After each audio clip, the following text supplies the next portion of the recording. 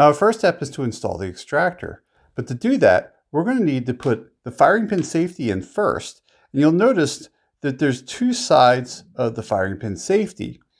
We're going to have this cupped side going outside, whereas this side with this little chiseled out part is going to be facing our firing pin.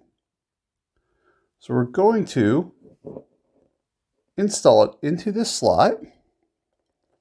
And you'll see it coming through the extractor slot there.